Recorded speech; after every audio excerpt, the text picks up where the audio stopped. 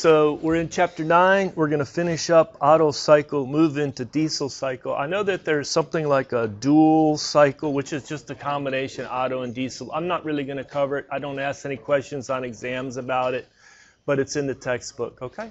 So we're going to focus on the Otto cycle, finish it up, and then get into diesel cycle. So I don't know if I covered this, but we have the piston reciprocating motion in the cylinder, and it goes down to the crank and you get that rotational motion. Okay, what is the bore? Symbol B, and you'll have the bore is the diameter of that cylinder. Okay, and then the stroke, what is the stroke? The stroke is the distance traveled from the, think about the top of the piston. It goes from the bottom dead center location to the top dead center location. That's the extent of travel of that stroke. You can actually, from kinematics, get it to the crank offset. If the crank offset is A, what is the stroke?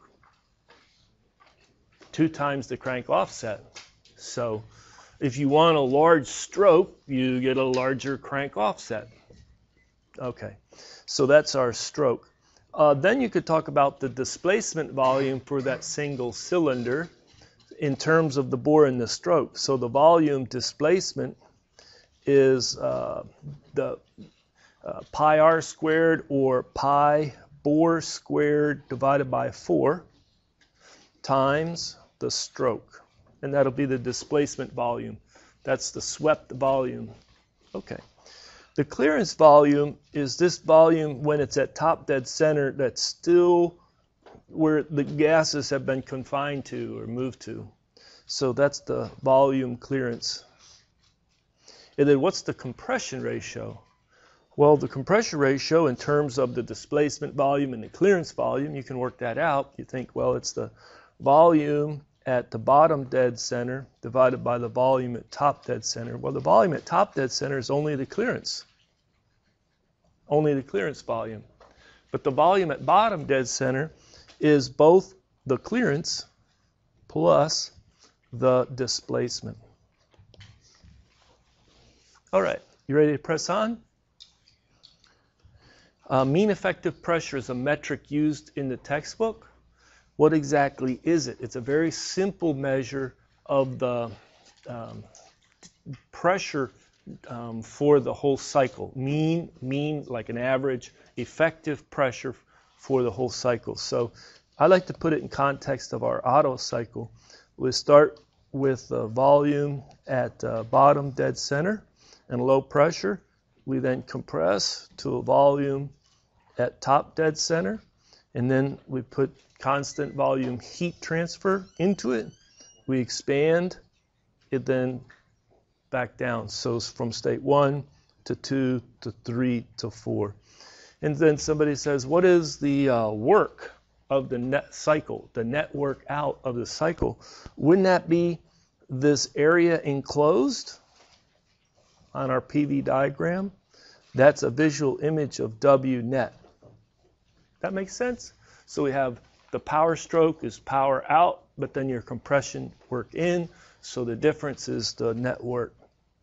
Okay, somebody says I would like a very extremely simplified version of this. Well, don't change your 2 specific volumes. Leave them the specific volume bottom dead center, the specific volume top dead center, right? And I want the same net work, but I want to only talk about one effective pressure, one mean effective pressure. So if this rectangle has the same area, it would have the same net work. And so the mean effective pressure times the volume bottom dead center minus the volume top dead center is equal to the net work of the cycle. Somebody says, I think we were just introduced to something like this for that difference. Isn't that our displacement volume? Yeah, that's our displacement volume. So another way of writing the mean effective pressure is to say, calculate the net work of the cycle and then just divide it by the displacement volume. It's simply a metric. It's just a number, another number to represent the performance of that actual cycle. All right. So if you're going to get a large workout, you're going to have a high mean effective pressure. Okay. In summary, last time we talked about if you're given a problem, let's say Otto cycle, and you need to solve it, and they say, okay, use constant specific heats. Well, then you would think about these equations, especially this one and this one, but for gases, ideal gas undergoing isentropic compression, we would use these equations if the constant specific heats. They're out of chapter 6 at the end of the entropy chapter. And then we would think of table A20 to get the values of C sub P, C sub V, and K, typically for air, because we do an air standard analysis for an Otto cycle. But you have them for other gases as well. Last time we set up and solved the problem. Let me give you a roadmap for when you're solving a problem and you have all the information given, and they say use constant specific heats. Well, first of all, make some diagrams. Make a good pressure volume diagram, a good temperature entropy diagram. There's not a lot of variability. It's either an Otto cycle, and we just have our standard numbering convention, 1, 2, 3, 4 for our states, and then process 1 to 2, 2 to 3, etc. Just follow the convention, be able to trace that out. And in your mind, when you're tracing out these locations of states and the processes between, you're going through, oh, that's isentropic, oh, that's constant volume, oh, whatever it is. And so you have this, make sure be able to do that. Once you have your property diagrams and your states labeled, then go ahead and construct a table of properties. And the two properties are really the pressure and the temperature. And you can also work with the specific volume, but that's just kind of an optional property because you have Ks. And if you solve a few problems, you'll find, I really don't even have to compute that specific volume as a number. But I do need the temperatures as a number. And the most important are the temperatures. Why? Because when I make my table of energy transfers, this is another table of energy transfers of my Q's and W's, I go back to my first law analysis and say, oh, that's equal to a change in U or a C sub V delta T for that Q or that W. And so all of these Q's and W's are related to how the temperature has changed during the process. We did this before. So you diagrams, table of properties, table of energy transfers, and then finally you can compute your efficiencies, other metrics of interest. Thermal efficiency, displacement volume, mean effective pressure. Okay. One you'll notice right here is there's a simple equation for the thermal efficiency of the Otto cycle, and I make a calculation and compare it to the detailed calculations done here, and they give the same answer to, as I'm showing, 3 significant digits. It'd be even more significant digits, but it's shown at least 3. So we want to take a look at where this equation, simple equation, come from. So this is, for the Otto cycle, a very simple thermal efficiency equation. Let's take a look at it. 1 minus 1 over R to the K minus 1. Remind me, what is R in this equation? Compression ratio, right, compression ratio. Typically around 10 for the Otto cycle for gasoline engine, spark ignition. Naturally aspirated, no turbocharger, supercharger, things like that. Okay, that's what R is in this equation. Hey, what's K in this equation? These are not tough questions I'm asking, right? But what is K? Ratio of specific heats. If we're doing a cold air standard analysis, so what's the ratio of specific heats for cold air around 300 Kelvin? It would be, the number for K is 1.4. We use 1.4 again and again and again. Okay, and then you get the thermal efficiency. okay? For the cycle, what you have is you have some heat coming in from the hot source, and then you want to convert as much of that into work out. That's our traditional thermal efficiency. It's the same thermal efficiency here. Let's go ahead and derive that equation. So the thermal efficiency would be a ratio of what fraction of the Q that comes into my cycle. Now, you made a property diagram, a PV property diagram. Does the heat that comes into the cycle, is that between states 1 and 2? You know, is that during process 1 to 2, or process 2 to 3, or 3 to 4, or 4 to 1? It's 2 to 3, isn't it? That's our heat in. We're going to stay with that. And then we have our net work, W net. And you can go with that W net in two ways. You can say, okay, well, that's going to be the work 1 to 2, which is going to be a negative because it's compression, plus the work 3 to 4, that's the power stroke, that's going to be a larger positive number. Or you could just say, you know what, work net is equal to Q net, isn't it? Yeah, all right. Now, in the Q net, just like in the work net, there's only two non-zero terms in the cycle. And so the Q net is going to be Q 2 to 3, that's positive in, plus Q 4 to 1, which is going to be a negative in, which is because it's a heat rejection. I'm going to stay with the sign convention, follow the textbook here. So our thermal efficiency is expressed as the ratio of Q's like this. Okay. We look back and we say, you know what?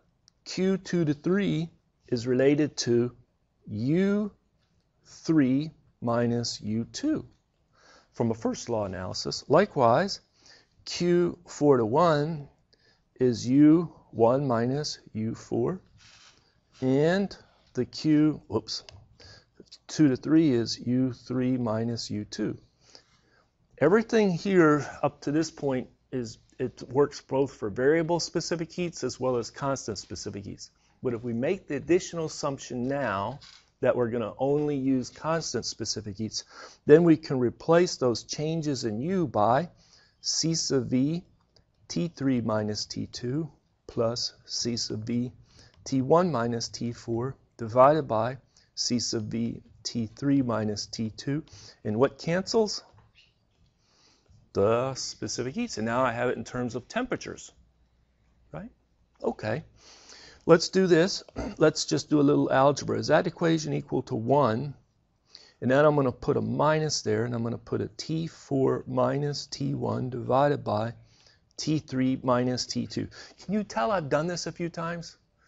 I feel bad. The first time students see something, it's overloading them, okay? But you probably have to go back and review, like, what is my next step, and what is going on here? Oh, that's just algebra at this point. That's just algebra right here. And then what you do is you go back in your mind and you have that PV diagram, and you're thinking especially going from 1 to 2. And you say to yourself, I think I remember a relationship T2 divided by T1 is equal to V1 over V2. Hey, let's replace that with the compression ratio raised to the K minus 1 power. Is that true? Does that equation look familiar? Yeah. And then let's also do this. Think about from 3 back to 4. That's an expansion, isn't it? So I could write the similar equation that T4 divided by T3 is equal to 1 over the compression ratio to the K minus 1. Thumbs up if you like both of those equations. Right? Yeah, we're going a little fast here. You have to remember your equations for constant specific heat. And then what I want to do is I want to work with this equation a little bit. I want to put 1 minus, and then I need a little bit of room because I'm going to take that, let me put it over here. I'd even need more room. Just sort of put that in the corner. And we're going to have the efficiency, the thermal efficiency Otto cycle is 1 minus, and then I'm going to put T4, and then we're going to do this. We're going to put the T1, and you have the minus sign, and then we're going to put T3, and then minus sign, T2. And what we do is we divide both numerator and denominator by the T1, like that. And this is T1, and over here I put T1, and over here T1. It's just algebra, right? But I left a little room because I know where I'm going. And what I want to do is I want to push this T1 right there. Whoops. This T1 right there. Okay.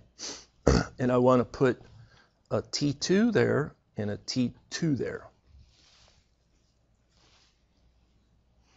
Did I make an error, or does it look okay? Does it look okay? All right. And then likewise, I want to put 1 over T1 right over here.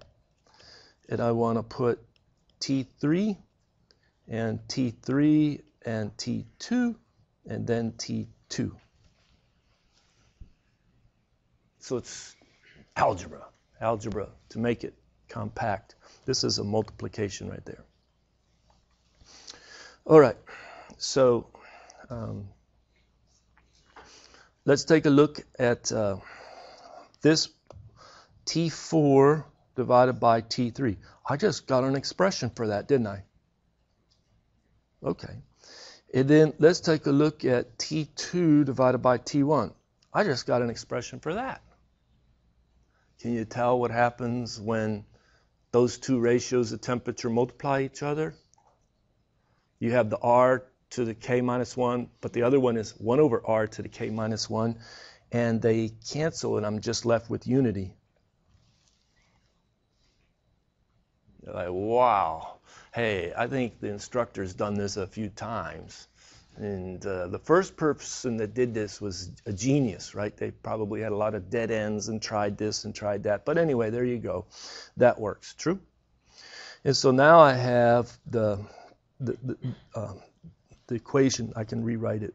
The eta is equal to 1 minus. Then I'm going to have T3 divided by T2 minus 1. And then in the denominator, I look at it and I'm going to pull out T2 over T1. And then I'm going to have T3 over T2 minus 1. Follow that? So guess what we can do? We're getting very, very close to where we want to be because it's 1 minus 1 over. What is T2 over T1? Go back up here. It's equal to R to the K minus 1. Bingo. There we go. QED. As the mathematicians say, what we set out to demonstrate, we've now demonstrated. Done. You're impressed, I can tell. Or you're asleep. All right, I'm not going to do the diesel cycle efficiency. That one, I have a YouTube video and I put it out. I also have this on YouTube. You could find it as well. Let's press forward. So one of the big things that equation shows us for the thermal efficiency of the Otto cycle is that it's a function of the compression ratio. And if you plot it, as the compression ratio goes up, the thermal efficiency of the cycle goes up. So if you want to buy a gallon of gas and really get as much power out of it as you can, mechanical power supplied by making the engine do work, you would put it into a high compression ratio engine. And people that buy performance cars have high compression ratio engines in them. So when you go up to the gas station and you want to fill up with gasoline, you're typically confronted with a big decision, right? Do you want to put in this type of unleaded, this type of unleaded, or that type of unleaded gasoline? Now, I'm just going to do a show of hands. How many people select the lowest cost, which is the lowest octane number gasoline when they put in? All right. How many people, if any, select the mid-grade? Couple. All right. How many people have to pay the highest price, the super? Oh, there is actually a few. Okay. So what motivates this choice? Well, this octane number is a measure of, not just price, yeah, that's right, but it's a measure of the anti-knock properties of the fuel. So it's less susceptible to self-ignition. When the spark gives it a kick, the spark plug goes and fires, then all three will burn really great. It'll combust. But some grades of gasoline have lower self-ignition temperatures, are more susceptible to knock. And the higher the octane rating, and if you look right here on your little pump or somewhere, they'll put R plus M divided by 2. Research octane rating plus motor octane rating. The average is the one that everybody reports, has been for a number of years. Okay, and you can look up what are the two different methods to actually measure that octane in the lab or chemically in the facility. Okay, so what is this knock all about? Well, this is the way it's supposed to happen, normal combustion. And when the spark plug goes, then you have combustion coming into the air-fuel mixture. But as the piston's coming up toward top dead center, it's compressing the air-fuel mixture. The temperature and pressure are going up. And you could typically have some little hot spots either on the valve, near the spark plug in a gap, or on the piston. And they could start combustion before the spark plug says go. The higher the octane, less susceptible to that. And then you would have this premature combustion. Now, modern engines, it's almost like nobody even knows it because you all have NOx sensors. One NOx sensor per cylinder. And the engine detects it before you can detect it and then retards and adjusts the timing. But if you have an older vehicle, like I've had a few, man, it was a big issue. And every time I wanted to move away from the light turned green, I wanted to accelerate. The people behind me were annoyed, but every time I owned a car like this once, pushed on the gas, it seemed like the engine was going to come apart. That's the problem with the NOx, before the NOx sensors, right? And it's not good for the mechanical components in your engine for this. So that's what the octane number is for.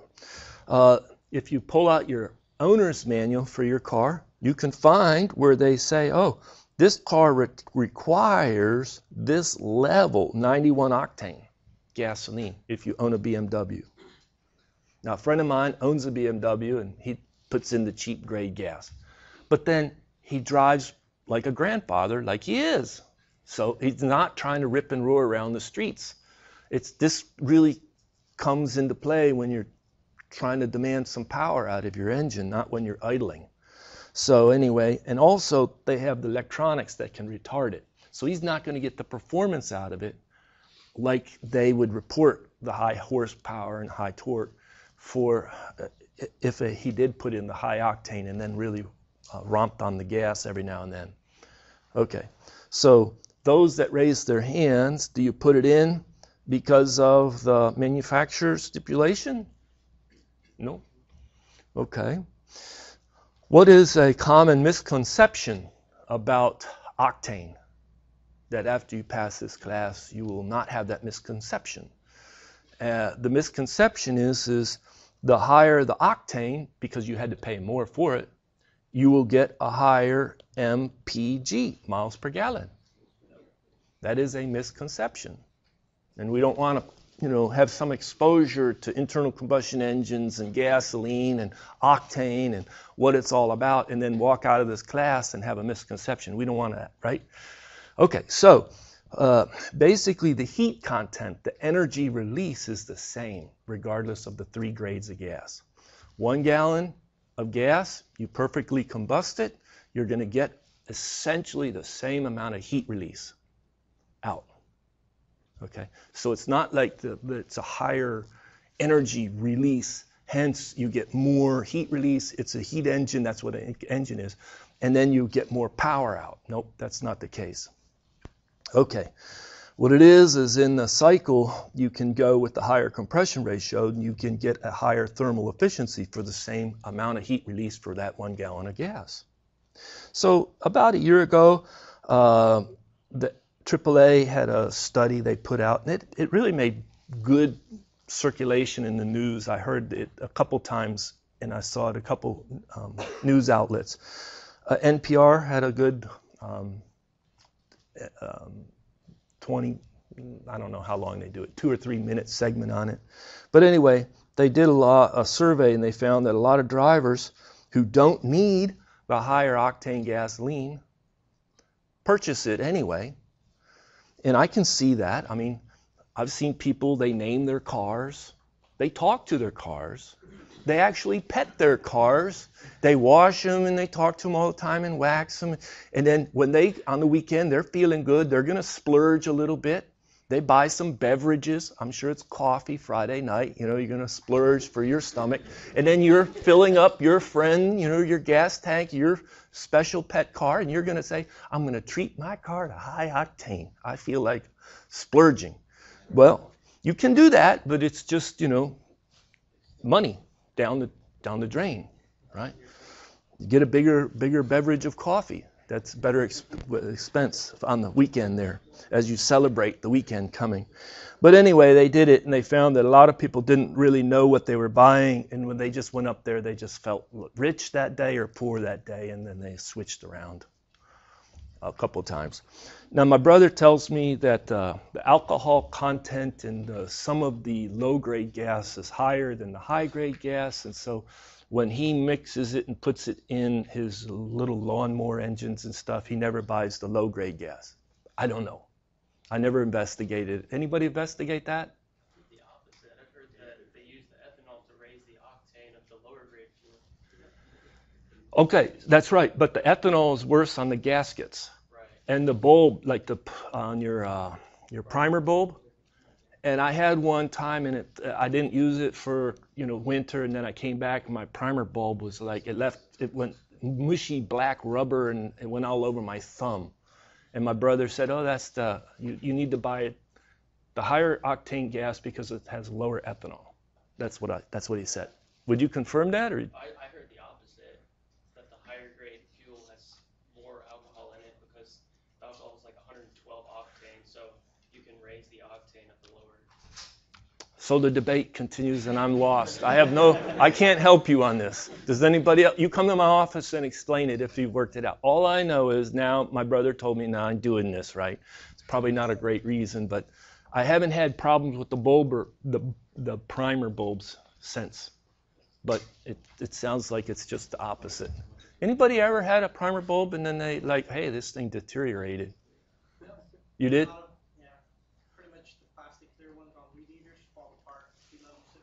That's it. Yep. Some sort of additive in there if you have them sitting for like more than a month. Stable type of additive? Okay. Stabilizer or something like that. Yeah. The bulbs, what does somebody say, they're not that expensive? Yeah, but it's the painful experience of having to go find one, buy it, and you'd probably at least... Yeah, well, you have to go to the store and find it. Waste of time. It used to not have problems like this. It's easy just to buy new when it comes with the bulb. We have somebody who's rich. Yeah. Or you can just go electric. You could do what? Electric lawnmower. Yeah, you can. Yeah. And then you see your neighbor, he'll get the electric tape out again and again, and after a couple seasons, it'll be like black on this section, black, because they run over the cord. Yeah. But you're right, you could do that. All right, so let's press on. I just did some checking recently, and there have been some excellent videos put out recently. I'm not that familiar with Engineering Explained, but I'll tell you what, if you put out a video on horsepower versus torque, a simple explanation, and in 3 weeks, you have that many views on an engineering topic. I mean, this is not dancing. I mean, people go to watch the stuff on YouTube for entertainment. But this is incredible. Look at that.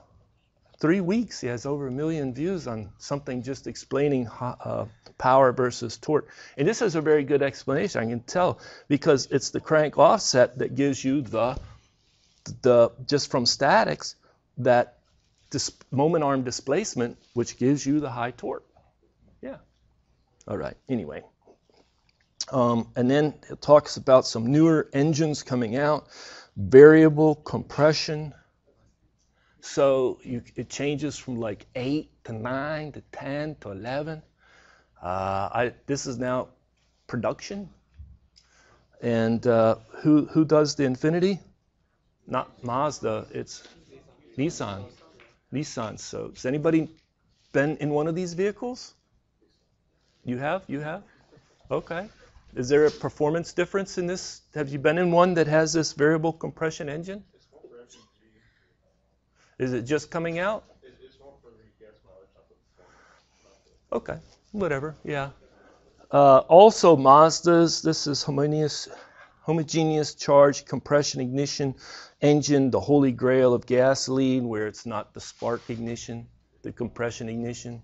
People have been working on that for many years. So there's a lot of pretty neat videos. I mean, 1 week and 3/4 or 1/3 of a million views, 300,000 views.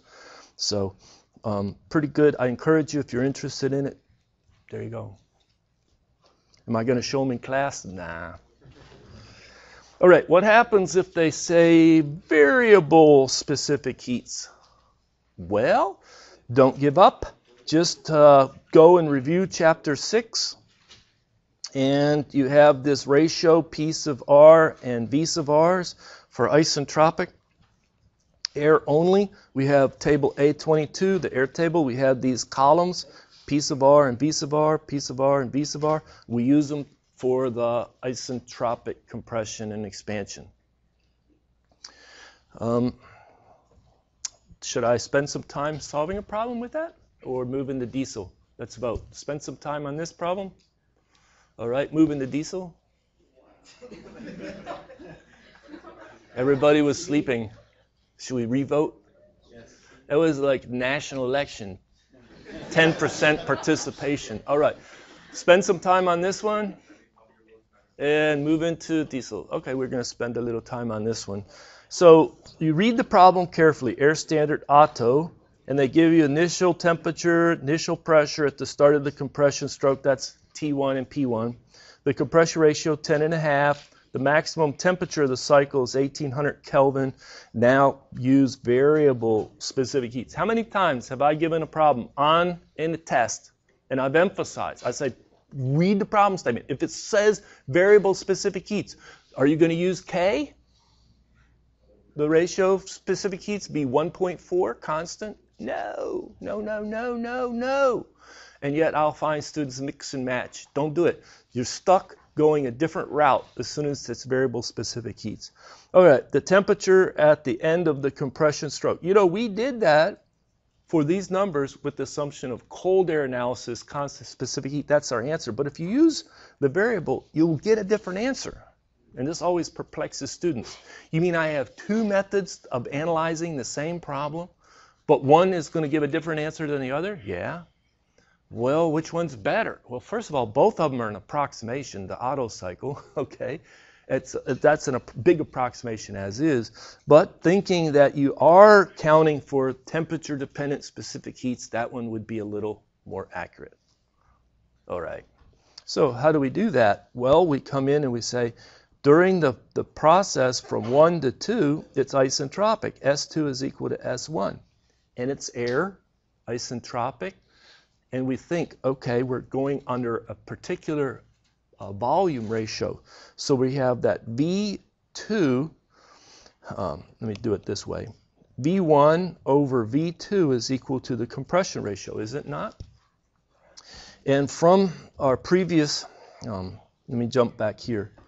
This equation, 6.42, is the equation we want to use when we're given the change in the volume, V2 over V1. So that's 1 over the compression ratio is equal to V sub R2 divided by V sub R1.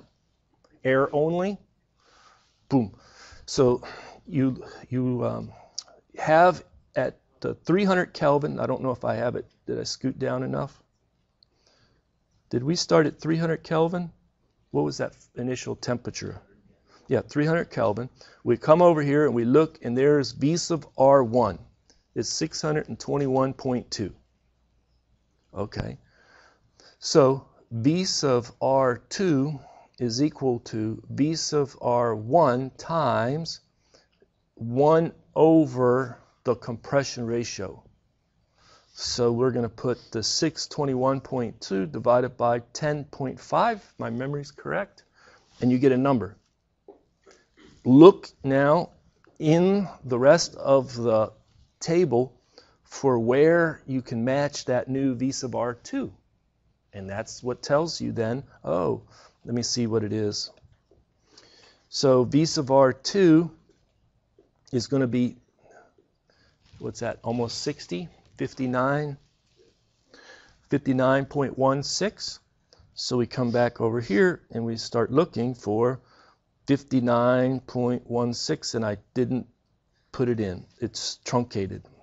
So you match it up and interpolate, and when you interpolate, you find that its temperature is around 743.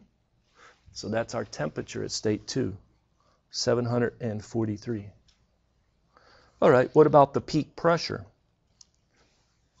Do we go and use the P sub R's? Because we use the V sub R's to get the temperature. Maybe we use the P sub R's? No. Okay, so let's go back. Does it always behave as an ideal gas? Even though I have variable specific heat assumption, is it still always an ideal gas? With confidence? Yes, with confidence, thank you. So what we do is we say that P2 V2 divided by T2 is equal to P1 V1 divided by T1. That's a good use of the ideal gas equation. Let's do this. I'll just check off and I'll say that I know the ratio of the volumes, that's my compression ratio. The T1 and T2, we just calculated T2, T1 was given. P1's given. The only unknown in that equation is P2, and that's how you calculate it. Okay, so if we want, you could write it out that P2 is equal to P1 times V1 over V2 is the compression ratio, and then you're going to have T2 divided by T1, and you just calculated it. So you end up calculating this pressure, 2470. All right. Okay. Then the peak pressure that you need to calculate is the pressure at state 3. You still use the same ideal gas equation at P3, V3 divided by T3 is equal to, you could put P2, V2 divided by T2. The volume between 2 and 3 don't change. We just calculated P2, T2. T3 is a given. It's 1800 Kelvin. Hence you calculate the pressure at state 3, and it comes in at almost 6,000 kilopascal. All right. How about the heat addition for the cycle? Well, you go back to the Q2 to 3. That's what comes in the heat addition, and that's going to be U3 minus U2. I have to get the internal energies out of the table. Here are the column of internal energies. And so the first one, whatever, I don't think I'm on this table, right? It was too high a temperature and I truncated it. But you pick up that internal energy, U at state 2, and then the U at state 3. State 3 has a temperature of 1800 Kelvin. And U2, we already worked on that. It was the same line as we had the T2. All right. So you get those out of the tables, take the difference, and now you can put in the 940.8. Probably what I would do is I would finish out this whole table of properties first and then go back, and you're basically constructing this part of the second table, the heat energy transfer table. All right, but how about the net work of the cycle? Well, you're going to get the work here. What is the work 1 to 2? Is that the internal energy at state 1 minus internal energy at state 2 from the first law? Yeah. Yeah. All right, and that's going to come in negative. And likewise, this work, 3 to 4, is the work state 3 minus, not the work, the U state 3 minus U state 4. And when you do the sum, this is the net work for the cycle. Comes in 527. Thermal efficiency. The thermal efficiency is the work net divided by the Q2 to 3. That's our heat in. So this 527.3 divided by the 940.8, and it comes in around 56%. And then the last, the mean effective pressure. The mean effective pressure, you have to just remember what that definition is. It's the net work of the cycle, which is 527.3, divided by our displacement volume, our V displacement. Okay, how do I calculate the displacement volume? Well, here's the numbers right here, but how do I calculate it? How do I calculate the displacement volume? Yeah, that's a little twist there. You have to think about that one for a little bit. So let's do this. Is the displacement volume equal to the larger volume at the beginning of the compression minus the volume at the end of the compression? Yeah, that's true. And is the compression ratio V1 divided by V2? Yeah, so let's use those two pieces of information, and let's put V1 times 1 minus what is V2 is 1 over R times V1. So I pull the V1 out. Did I do too many algebraic steps to go from here to here? Okay. Now you say to yourself, can I calculate the specific volume at state 1? We just go back to the ideal gas equation. P1 V1 is equal to RT1, so that V1 is equal to RT1 divided by P1. So stick that in there. We have our compression ratio. Now we have our displacement volume. Maybe your mind works a little differently. Maybe you can get it a different way, but there's only one right answer, and that's how you would get it. All right, little quick question. Did I put R up here anywhere? No. Oh, here's R bar. Oh, no. Did I typo? That's a typo, isn't it? What is R bar? That's not R bar, that's R. See that? Isn't this R for our air? 0.287? Yeah. For the V displacement, why couldn't you just use the values that were in the table? Well, yeah, you can, and I probably did. But another way of doing it is, yeah, there's I can breathe through my nose, I can breathe through my mouth. So, Professor, you want to breathe? Why don't you just use your nose and breathe through it? Okay, it was right there, yes. I could have. You're right. All right. This is a typo right here. This is R. What is the relationship between R bar and R? We covered that again and again. You divide it by the molar mass, and that's R for the gas of interest for air. And so this R is for air, the gas constant for air. That's the numeric value, so that's how I calculated V1 right here. Okay. Yep. All right, so there you go. We're done with that problem. So we're done with the Otto cycle. Let's move into the diesel cycle.